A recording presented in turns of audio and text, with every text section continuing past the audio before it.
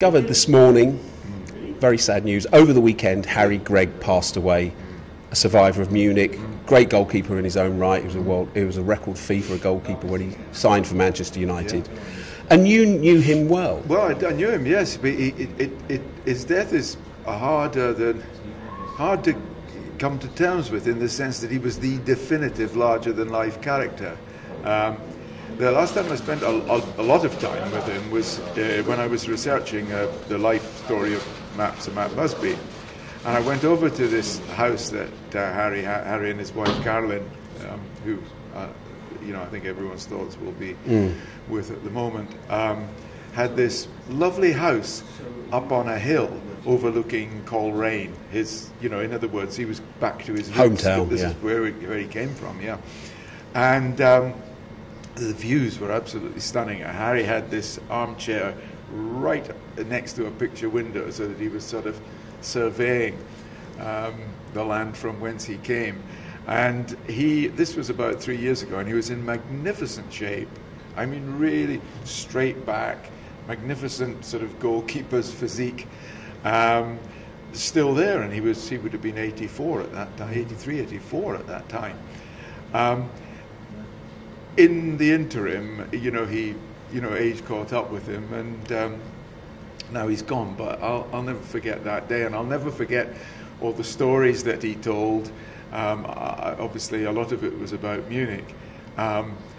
It wasn't exactly a light subject, but Harry managed to find self-deprecating humour. Even in that, he told me, I said, how did you feel when the plane attempted to take off for the third time? And he said, well, I was really worried because, I was brought up a Christian, and still sort of had visions, schoolboy visions of the fires of hell and so on. And he'd been reading a book. He'd taken a book to the match in Belgrade to fill in the sort of idle hours. And Harry said, the book was about as raunchy as the Beano, but it was a little bit. And I was wondering if I'd get through the pearly gates if anything went wrong.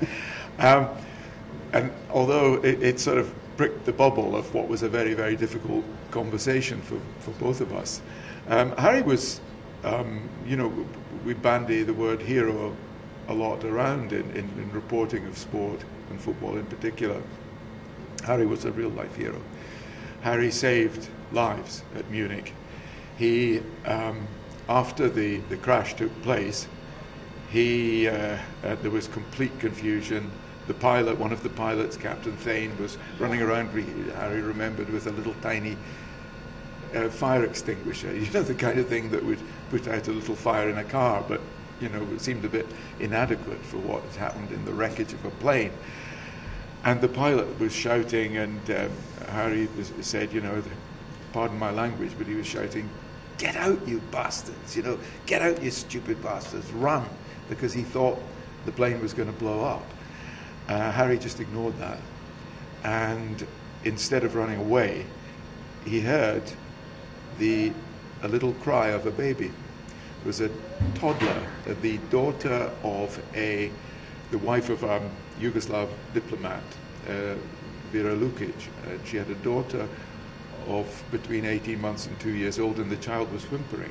So Harry went straight back into the plane, even though it was smouldering and could go up at any time.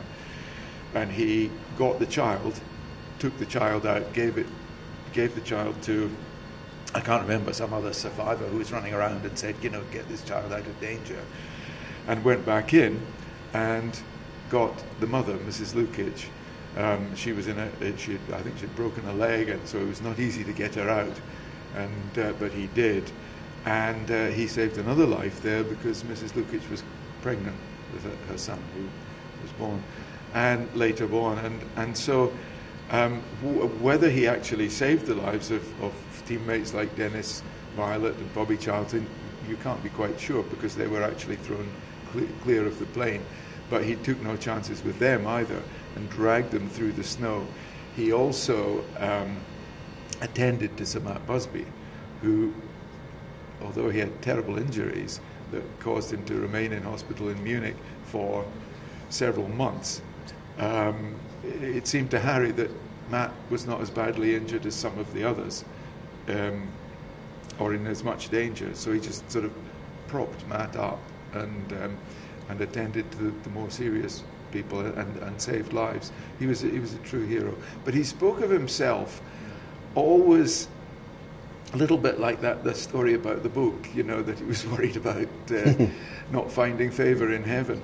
But just about every story he told had a self-deprecating. He used to refer to himself as a big daft Irishman, you know, and he just, although he didn't suffer fools gladly, he really had this ability to laugh at himself, which was utterly delightful. And I think he's a great loss to the Manchester United community and to humanity. I really do.